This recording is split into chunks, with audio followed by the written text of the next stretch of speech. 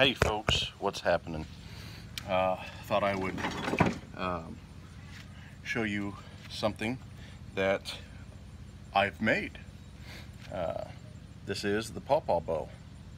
I used a piece of hedge for the riser. I used strips of burlap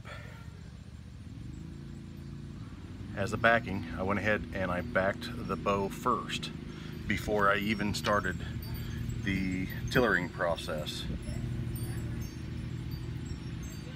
It's probably 35 pounds at 28 inches. It's actually a really pretty wood. There's a lot of green in it and it's still just rough shaped, so I haven't really done a lot of fine tuning as far as the sanding everything down. The bowstring is a little thick, so it's just kind of a standard string that I use for the string tiller part of it. But I'm gonna shoot it. But let's see how she does. I've shot it probably, I don't know, maybe 15-20 times. So I haven't shot one at this distance, so it's about 18 yards.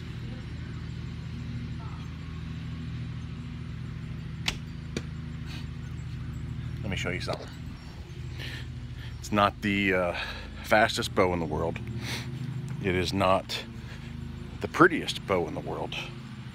But I can tell you one thing. If I was hunting with this bow today, here's where I'm aiming.